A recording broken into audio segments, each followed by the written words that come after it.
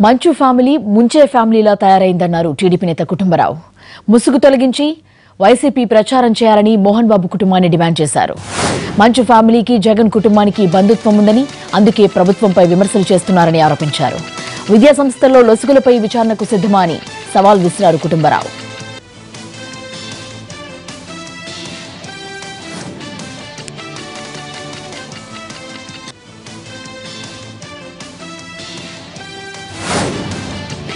ఎన్నికల వేళ పల్నాడులో పాత కక్షలు మళ్లీ పడగ విప్పుతున్నాయి. టీడీపీ కార్యకర్త హత్యకు ప్రత్యర్థులు వేసిన పథకాన్ని భగ్నం చేశామన్నారు పోలీసులు.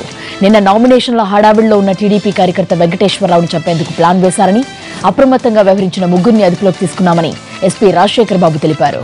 వారి వద్ద నుంచి నాటు తుపాకులు, స్కోడా కారును స్వాధీనం చేసుకున్నామని చెప్పారు. పల్నాడులో ఎన్నికలను ప్రశాంతంగా నిర్వహిస్తామని ఎస్పీ రాజశేఖర్ బాబు ధీమాగా చెప్తున్నారు. ఇందులో భాగంగానే కాల్పులకు కుట్ర చేస్తున్న శివకృష్ణ, పూర్ణచంద్రరావు, శ్రీనివాస్ను అరెస్ట్ చేశామని చెప్పారు. 22,000 మందిని బైండ్ ఓవర్ చేశామన్నారు. నిఘా వర్గాల సమాచారంతో అన్ని కోణాల్లో భద్రత ఏర్పాట్లు చేశామన్నారు ఎస్పీ.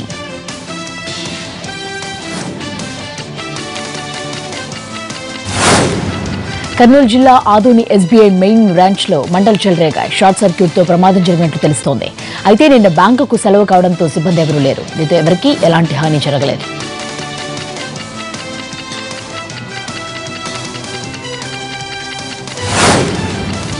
కర్నూలు జిల్లా మాధవరంలో ఘోరం జరిగింది. విద్యుత్ షార్ట్ సర్క్యూట్తో పశువుల కొట్టంతో పాటు 2 ఎద్దులు సజీవ దహనమయ్యాయి. తన ఎద్దులను రాత్రి పశువుల కొట్టంలో కట్టేసి ఇంట్లో పడుకున్నాడు రైతు ఈరన్న. తెల్లవారుజామున వచ్చి చూసేసరికి 2 ఎద్దులు బూడిదయ్యాయి. దీంతో ఆ రైతు కన్నీరు మున్నీరవుతున్నాడు. జీవనాధారమైన ఎద్దులు కాలి బూడిద కావడంతో ఆ రైతు తీవ్ర ఆవేదన వ్యక్తం చేస్తున్నారు. ప్రభుత్వం స్పందించి బాధితులకు తగిన న్యాయం చేయాలని గ్రామస్తులు కోరుతున్నారు.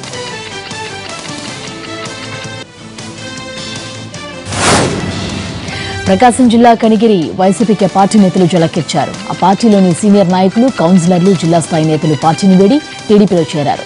కనిగిరి నియోజకవర్గ వైసీపీ ఇన్ఛార్జ్ బుర్రా మధుసూదన్ యాదవ్ వంటెద్దు పోకట్లతో పార్టీని నాశనం చేస్తున్నారని వైసీపీ నాయకులు ఆరోపిస్తున్నారు. వైసీపీలో తమకే న్యాయం జరిగినప్పుడు తమను నమ్ముకున్న కార్యకర్తల పరిస్థితి ఏంటని వారు వాపోయారు. అందుకే వైసీపీని వీడి టీడీపీలో చేరి ఉగ్ర నరసింహారెడ్డి గెలుపుకు సహకరిస్తామని నేతలు ప్రకటించారు.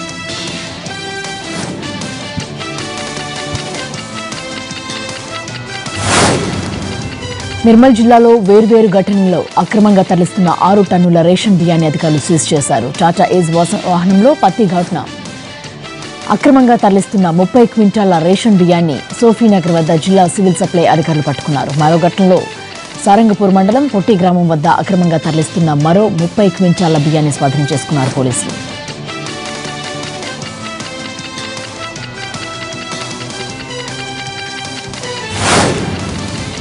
కొత్తగూడెంలోని సింగరేణి ఆసుపత్రి ఎదుట సింగరేణి కార్మికులు ధర్నాకు దిగారు. మెడికల్ అన్ఫిట్ సర్టిఫికేట్ జారీలో భాగంగా అవకతవకలు జరుగుతున్నాయంటూ కార్మికులు ఆరోపిస్తున్నారు. రికమెండేషన్ ఉన్న వారికి వైద్య పరీక్ష నిర్వహించకుండానే డ్యూటీలు చేర్చుకుంటున్నారని మండిపడుతున్నారు. పక్షవాతంతో నడవలేని స్థితిలో ఉన్న వాళ్లను కూడా అన్ఫిట్ చేయకపోవడంపై ఆగ్రహం వ్యక్తం చేస్తున్నారు కార్మికులు.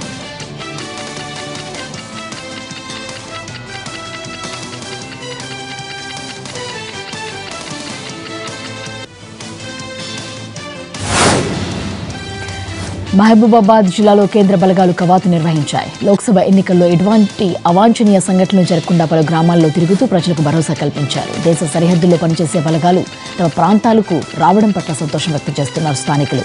మహబూబాబాద్ జీఎస్పీ నరేష్ కుమార్ ఆధ్వర్యంలో 100 మంది పోలీసులు, కేంద్ర బలగాలు పట్టణంలోని ఎంఆర్ఓ ఆఫీస్ నుంచి ప్రధాన వీధుల గుండా తిరుగుతూ ఈ కవాతు నిర్వహించారు.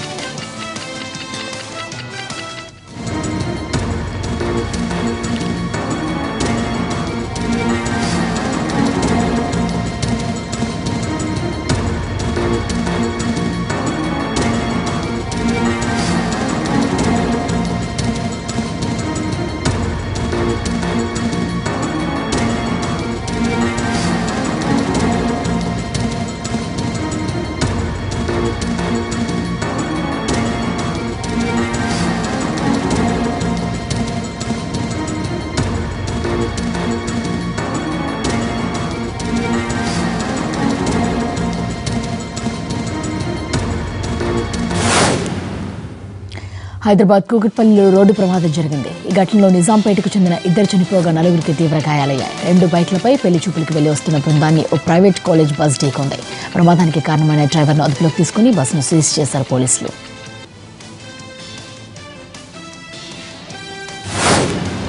కాంగ్రెస్ అధ్యక్షుడు రాహుల్ గాంధీ కేరళలోని వైనాడ్ నియోజకవర్గం నుంచి పోటీ చేయడం దాదాపు ఖాయమైంది. స్థానిక నాయకత్వం కోరిక మేరకు ఆయన ఈ నిర్ణయం తీసుకున్నట్టు తెలుస్తోంది. వైనాడ్తో పాటు అమేథీలోనూ రాహుల్ గాంధీ పోటీ చేయనున్నారు.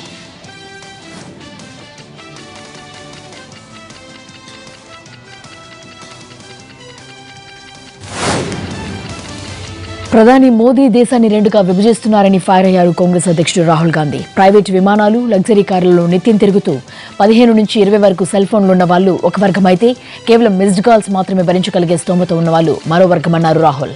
చౌకీదారిని అంటున్న మోదీ అనిల్ అంబానీ, మొహుల్ చోక్సీ, నీరవ్ మోదీ వంటి డబ్బున్నోళ్లకు కాపలాదారన్నారు.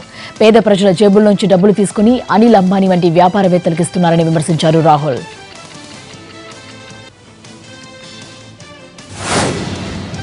ప్రధాని మోదీ తరహాలోనే తృణమూల్ అధినేత్రి మమతా బెనర్జీ సైతం తప్పుడు హామీలిస్తూ అబద్దాలు చెబుతున్నారని ఆరోపించారు కాంగ్రెస్ అధ్యక్షుడు రాహుల్ గాంధీ.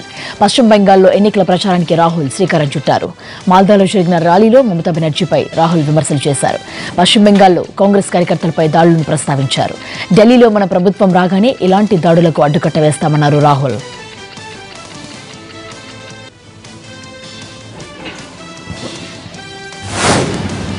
బీజేపీ అసమ్మతి నేత ఎంపీ శత్రుఘ్న సిన్హా పార్టీపై మండిపడ్డారు. ఇటీవల బీజేపీ విడుదల చేసిన అభ్యర్థుల జాబితాలో ఉద్దేశపూర్వకంగానే అద్వానీ పేరును తప్పించారని ఆరోపించారు.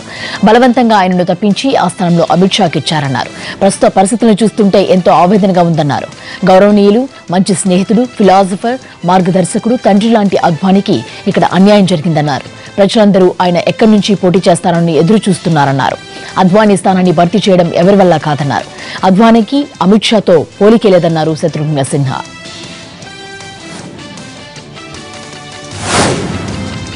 మాజీ ప్రధాని, జేడీఎస్ జాతీయ అధ్యక్షుడు హెచ్డి దేవేగౌడ లోక్సభ ఎన్నికల్లో పోటీ చేయనున్నారు. కర్ణాటకలోని తుమ్కూరు లోక్సభ నియోజకవర్గం నుంచి జేడీఎస్, కాంగ్రెస్ ఉమ్మడి అభ్యర్థిగా ఆయన ఎన్నికల బరిలోకి దిగనున్నట్లు జేడీఎస్ ప్రకటించింది. తుమ్కూరు నియోజకవర్గం నుంచి దేవేగౌడ పోటీ చేస్తున్నారని ప్రకటించగానే అక్కడ సిట్టింగ్ కాంగ్రెస్ ఎంపీ మొద్ద హనుమగౌడ తీవ్ర అసంతృప్తిని వ్యక్తం చేశారు. ఇది సరైంది కాదన్నారు. 2014 ఎన్నికల్లో హనుమగౌడ బీజేపీ అభ్యర్థి జీఎస్ బసవరాజయ్యపై 74,000 ఓట్ల ఆధిక్యంతో ఆయన గెలుపొందారు. హసన్ లోక్సభ స్థానాన్ని మనవడు ప్రజ్వలిస్తున్నట్లు దేవేగౌడ ఇటీవల స్వయంగా ప్రకటించారు. కీలకమైన ఎన్నికలు కావడంతో అటు కాంగ్రెస్ నుంచి, ఇటు సొంత పార్టీ నుంచి ఆయన పోటీకి తీవ్రంగా పట్టుబట్టారు. కాగా దేవేగౌడ 1991 నుంచి ఇప్పటి వరకు 6 సార్లు లోక్సభకు ఎన్నికయ్యారు. బ్యాంకులకు వేలాది కోట్లు ఎగవేసి లండన్లో తలదాచుకుంటున్న లిక్కర్ వ్యాపారి విజయ్ మాల్యాకు ఢిల్లీ కోర్టు షాక్ ఇచ్చింది. బెంగళూరులోని ఆయన ఆస్తులను జప్తు చేయాలని పోలీసులకు ఆదేశించింది.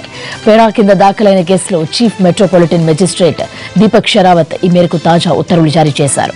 మరికొంత సమయం ఇవ్వాలంటూ ఈడీ ప్రత్యేక పబ్లిక్ ప్రాసిక్యూటర్ ఎన్కే మిశ్రా, న్యాయవాది సంవేద్ర వర్మ కోరిన ధర్మాసనం అంగీకరించలేదు. జూలై 10లోగా విజయ్ మాల్యా ఆస్తులను జప్తు చేయాలని ఆదేశించింది. ఇవి న్యూస్ అవర్ అప్డేట్స్.